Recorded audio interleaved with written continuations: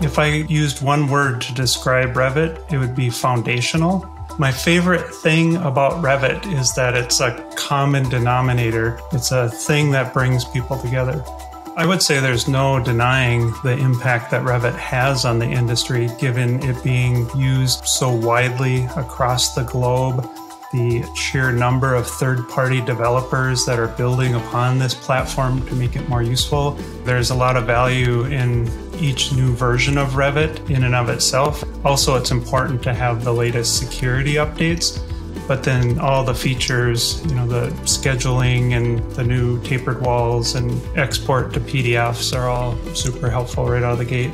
Certainly there's a better data exchange with Revit with its new IFC version 4 export certification. Revit is just the foundational tool that allows us to really maintain a single source of truth.